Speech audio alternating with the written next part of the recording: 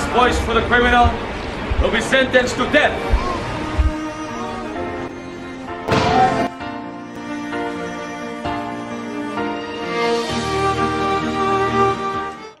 Assalamualaikum and have a great day, everyone.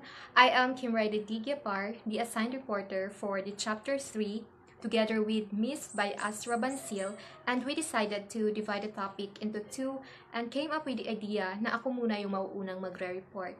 So, let's start! Chapter 3, School Days in BIÑAN. So, before anything else, may trivia muna ako.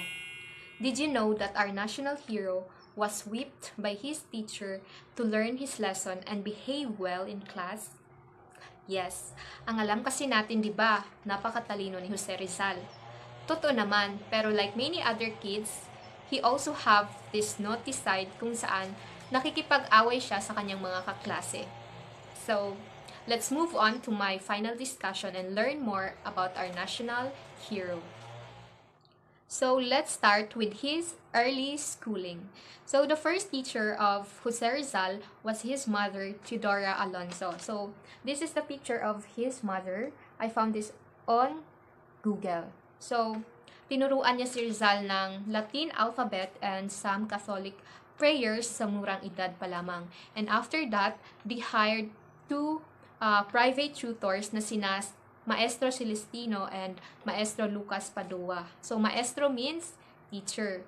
That time kasi, ang mga Rizal is, afford nila kumuha ng mga private tutors because they are rich. And, yun na nga. After nung, maturuan si Rizal ng dalawang maestro na yon, his father, which is Don Francisco Mercado Rizal, hired another private tutor, which is his old classmate, Leon Monroy, to teach Rizal his first lessons in Latin. So, si Leon Monroy po ay dating kaklase ng kanyang papa at doon na sa kanila nakatira para turuan si Rizal ng lessons in Latin. But unfortunately, Leon Monroy died after 5 months. So, doon, na-stop muna yung pag-aaral ni Jose Rizal. But Don Francisco Mercado Rizal, his father, was not discouraged with the loss of private tutor. And he heard of a good teacher who is running a school in BIÑAN. And by the way, BIÑAN is quite far from Calamba kung saan nakatira ang mga Rizal that time.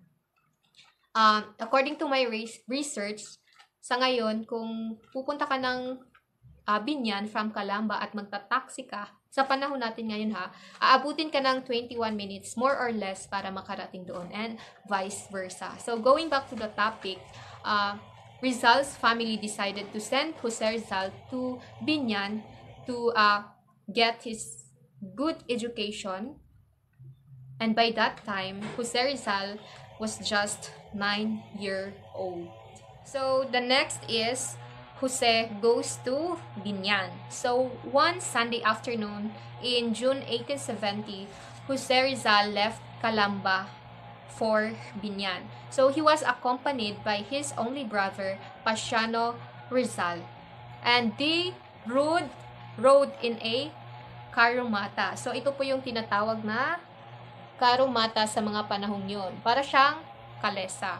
So, they reached BIÑAN after 1.5 hours and they proceeded to the house of their aunt kung saan maninirahan si Jose Rizal. So, it was almost night when they arrived in that house and, you know, the moon was about to rise. So, meaning, gabi na talaga nung dumating sila doon. So, that night, niyaya ni Leandro si Jose Rizal na mag-sightseeing sa town. So, Leandro was his cousin. So, instead of enjoying the view or yung pagsa-sightseeing nila, Rizal was depressed of homesickness.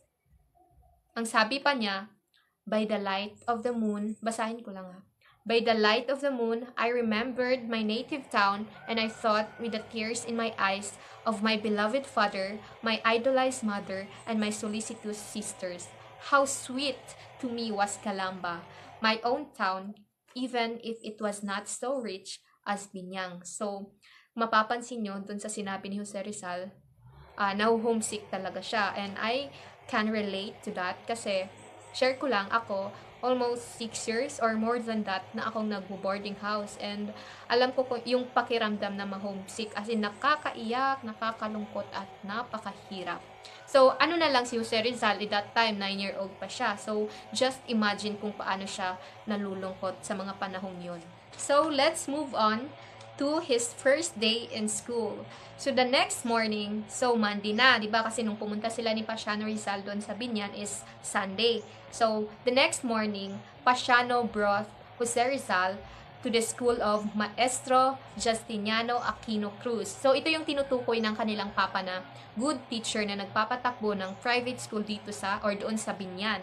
So, the school was 30 meters away from Jose's aunt. So, by the way, itong si Maestro Justiniano Aquino Cruz ay kilala na ni Pasiano kasi it is his former teacher. So, he introduced Rizal to that maestro, and after that, he departed and returned to Calamba. So, iniwan niya na si Jose Rizal doon. So, for your information, ang classroom nila dati is para siyang nipa hut daw. Nipa hut meaning bahay kubo. So, nag-research ako, ganyan yung mga nipa hut.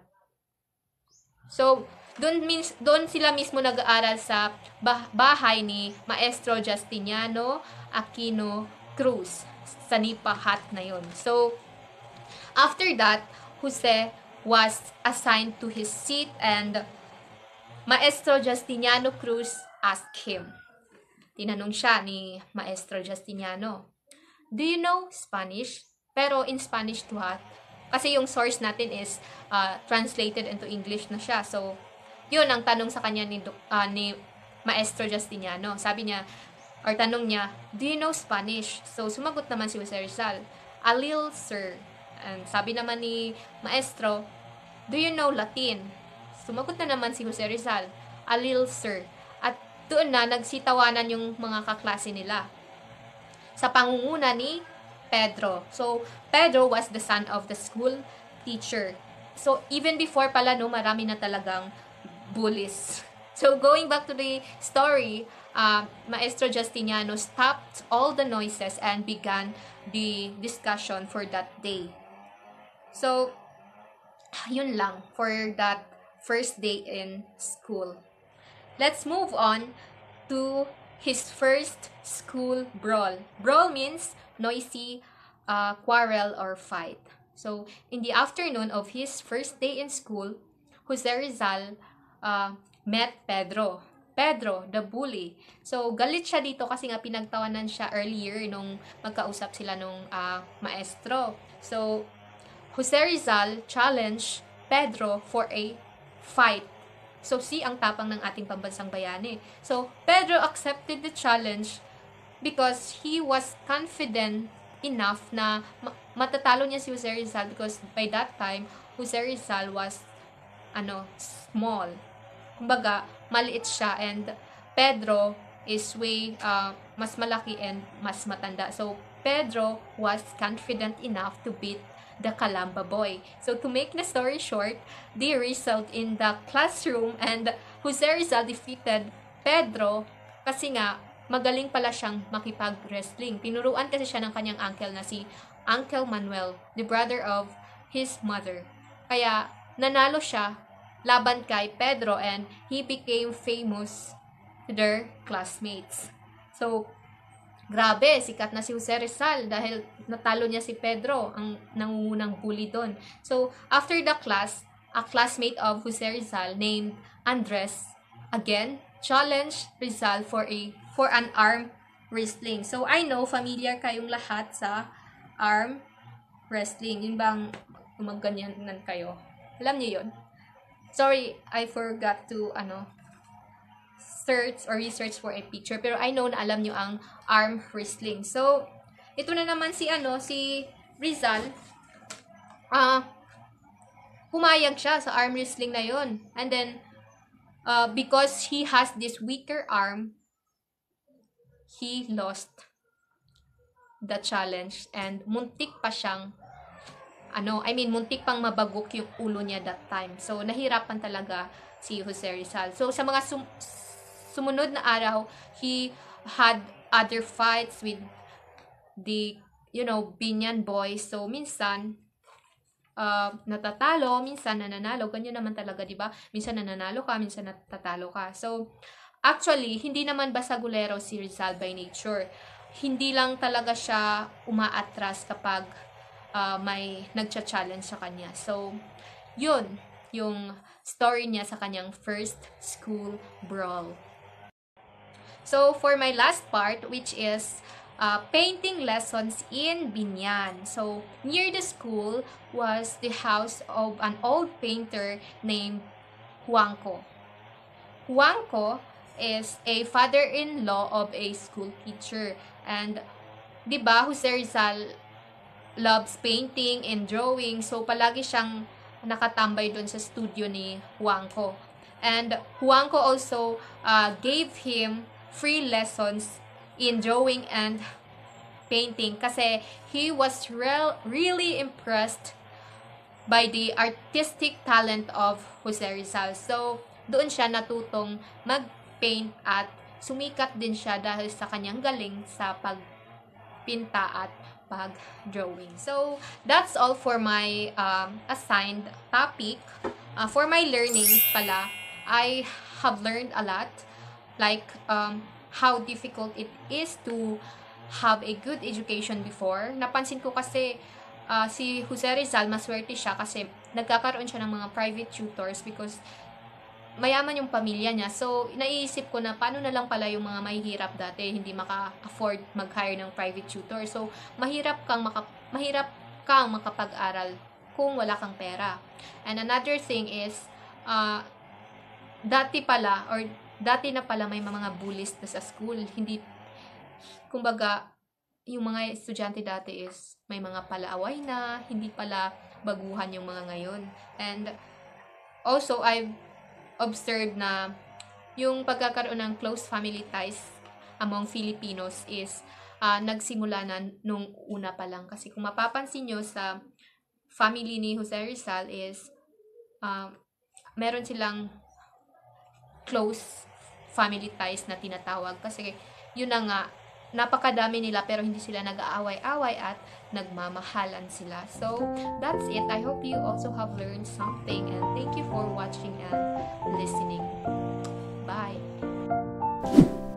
Assalamualaikum and have a blessed day everyone. I am by Astra Ibansil, the second reporter of Chapter 3 entitled The School Days in BIÑAN, together with the first reporter a while ago, Miss Kim Raida Gyapar.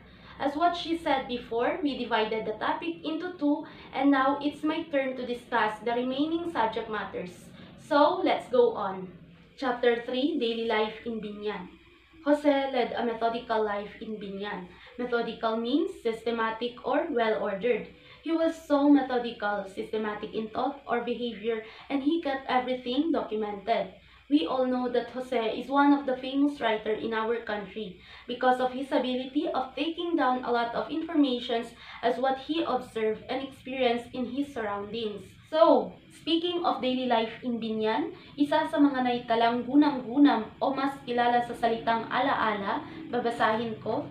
Jose Rizal once said, I heard the 4 o'clock mass in the morning. If there one or I studied my lesson at the same hour and heard the mass afterwards, upon returning, I looked for mabolo fruit in the grove and ate it. So, ang sabi dito, he heard the 4 o'clock mass prayer habang nag-aaral siya ng kanyang lesson and afterwards, pumupunta siya sa kakahuyan upang maghanap ng mabolo fruit at ito'y kanyang kakainin. So, a short trivia about mabolo fruit. Ito ay isa sa mga paboritong prutas ni Jose. Mabolo fruit, also known as the kamagong tree, which is also called the ironwood because of its strength like an iron. I know that these fruit are unknown to few of us, mostly in our generation, because some of these trees are in need of being endangered. due to its good quality dense wood and having an aesthetic dark color in terms of manufacturing furnitures. Next is Best Student in School. In terms of school studies, Jose beat all the BIÑAN boy students and surpassed them all in Spanish, Latin, and other subjects. Ang iba sa kanyang mga older classmates got jealous on him because of his intellectual superiority. Aside from his angelic personality, ang pagiging matalino, at almost a perfect man, he is also a normal person like us who commits their flaws or mga kapasawayan. Actually, he got punished by his teacher every time he had a fight outside the school. Let's proceed to end of BIÑAN schooling. Maestro Justiniano Aquino Cruz was a good teacher to Rizal when he attended a private school in BIÑAN from 1870 to 1871. Itong teacher din na ito ang nag-push or nagbigay ng encouragement kay Don Francisco at Doña Tidora na dapat pag-aralin sa Manila sa kanyang kolehiyo si Rizal dahil sa kanyang katalinuhan.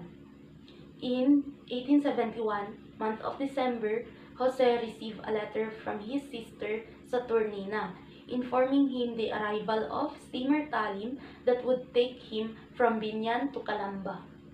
Then, on Saturday afternoon, December 17, 1871, Rizal left BIÑAN together with Arturo Camps. Arturo Camps is a Frenchman who is a friend of his father, Don Francisco, and who took care Rizal in his entire trip. Upon arriving to Calamba, winelcome ito ng kanyang parents at mga kapatid. And for Rizal, para sa kanya, the Christmas of 1871 is the most joyous and memorable Christmas sa kanyang buhay. Now, let's proceed to Injustice to Hero's Mother.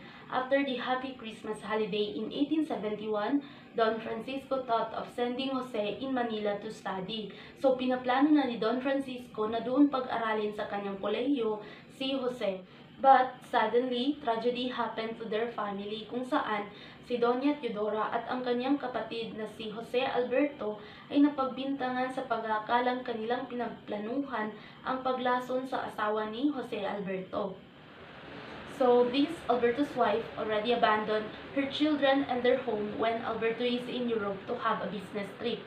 So, nung nalaman ni Alberto na itong asawa niya ay may iba ng kinakasamang lalaki at inabandona ang kanilang mga anak, that's the time umuwi si Alberto sa Pilipinas upang mag-file ng divorce. Ngunit dahil sa kabaitan ni Doña Teodora, pinayo nito sa kanyang kapatid na bigyan pa ito ng isa pang pagkakataon at minabuting itago ito sa nakakarami maliban sa kanilang pamilya. Di kalaunan, gumawa pa rin ng paraan ang asawa ni Jose Alberto. Siya ay nakipag-areglo sa isang lieutenant ng Guardia Civil at kanilang pinlano ang kasong ipaparatang sa dalawang magkapatid, na siya raw ay tinangkang lasunin ni Doña Teodora at Jose Alberto. Sila'y gumawa ng mga fabricated evidences upang mas lalong mapalakas ang kasong ipaparatang sa dalawang magkapatid.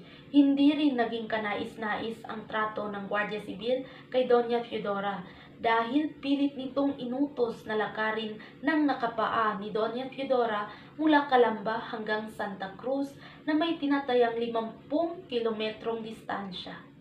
And now, let's move on to the martyrdom of Comburza. On January 20, 1872, the Cavite Mutiny flared up. The execution of Father Gomez, Father Burgos, and Father Zamora held on 17th day of February. Si Father Burgos ay isang propesor at nakakatandang kaibigan ni Pasiano na kuya ni Rizal. Father Burgos trust a lot to Pasiano because he was his assistant in the fight of Filipinization of the parishes.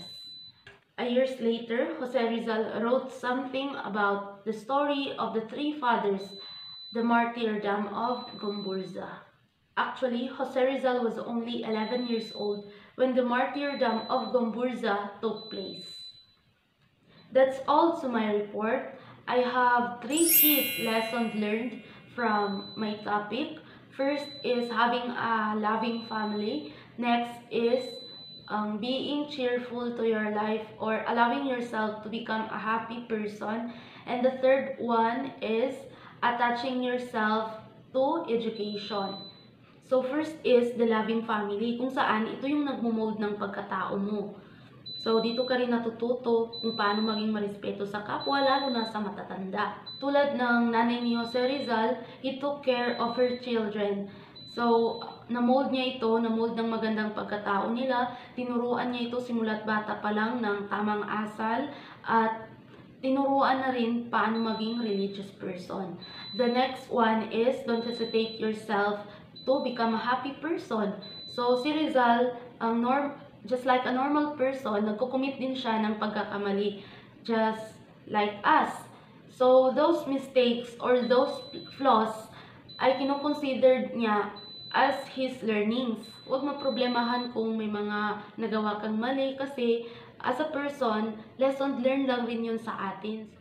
And the third one is attaching yourself to education. So, sa nanay ni Rizal, napaka-importante ng edukasyon. Even though na richest family na sila in Calamba, because they are land owners, pero hindi nila inaasahan ang kanilang kayamanan, kundi ang makapagtapos ng pag-aaral.